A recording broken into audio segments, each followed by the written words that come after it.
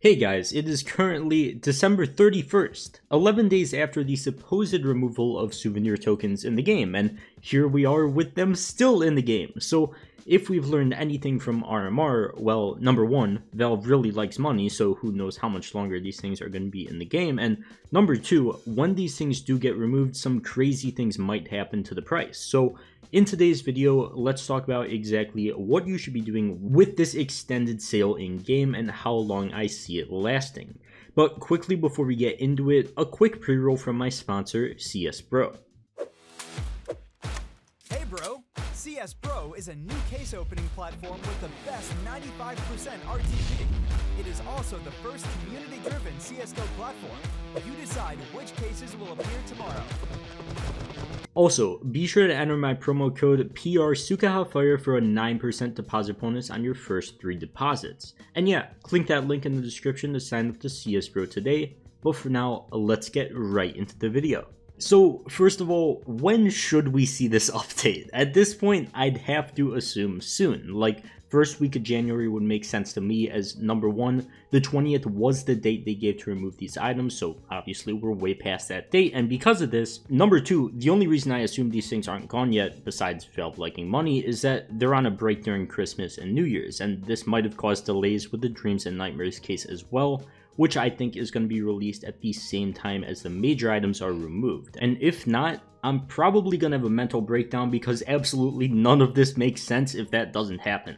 Either way, why do I think this exactly is good for players in some sense? Because it is very possible that you could make a decent amount of money from this. Well, first of all, something that I've talked about in the past was how when RMR stickers got removed from the game, we saw them actually take off in price. And I'm not just talking about the sticker capsules, even though they definitely took the spotlight when everything was removed, but some of the actual stickers as well. Like, look at the liquid gold sticker. It jumped from $14 to $20 on May 20th when the RMR items finally got removed after a very extended time in game, and then stayed there for only about 2 days before pretty much just dying down and slowly falling off in price as time went on. So you'd think we're gonna have the same thing this time around, since we're at a point where no one truly knows when these things are gonna get removed from the game, and it's already been an extended period. And I've got to imagine there's still some people that want to snatch them up at that very last moment, which is what causes these price increases after they get removed from the game. This is why I would absolutely recommend to wait until selling these things until they get removed from the game. That is, if you're planning on selling soon, of course, which I pretty much recommend in the vast majority of cases with the stickers and the sticker capsules. We might as well just see if there's a spike. Like, I don't think there's going to be a giant dip when these things get removed from the game, so if you want to get rid of all those stickers you have after you did a huge unboxing or whatever it might be, you might as well just wait to see when these things get removed from the game, because based last time around, there could be a huge spike. But at the same time, I do think there is certain expectations to this, as certain stickers have been performing completely differently than RMR. Actually, like, all of them have, but what I should say is certain stickers have actually been increasing in price. For example, the mouse gold. This thing is still climbing up in price slowly even with the extended sale, and many more capsules still coming into supply. Price is still growing.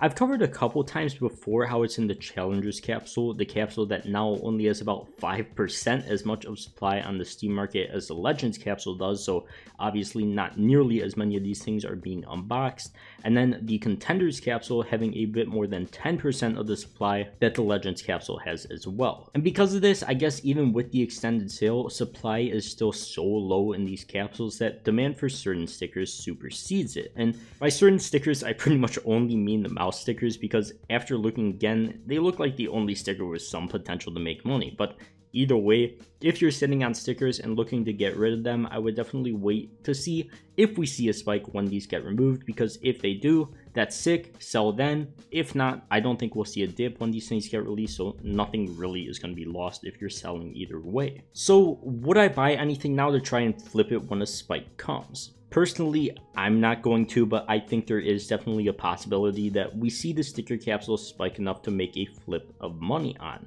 The only real reason to do this though would be for Steam funds, but if we see a spike like last time around, it will be a pretty big one. Like, the Legends capsules almost doubled in price, so definitely be prepared when we finally see this update drop. As for how we'll see the souvenir packages react, we could also see a spike in them, but they're definitely a bit of a different case. I have a much better outlook for them. On the 20th, when these things were supposed to be removed, there was just about 10,000 of them on the market.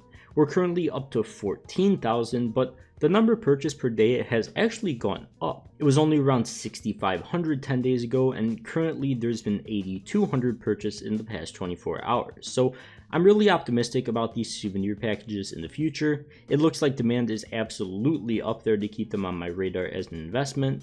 I honestly thought that this extended sale would kill off their hype quite a bit, but it's not looking like that at all. I'm definitely still going to keep a close eye on them after they get removed from the game, eventually, who knows when that'll be, but I'm still a big fan of holding onto them if you've got them in your inventory. I think they still have some great potential, and nothing has really struck me as a warning sign yet. So overall, I think we just gotta wait it out at this point. My final guess is going to be that these major items are going to be removed on the first week of January, along with the Dreams and Nightmares case being added, and if that doesn't happen, see you guys in 2023, because who the hell knows when we're going to see it happen at that point. So yeah, besides all that, I think that is going to wrap it up for this video. So as always, if you guys did enjoy, don't forget to leave a like and subscribe to the channel if you're new, and feel free to check out some of my other videos as well. But for now, I'll see you guys in the next one. Peace.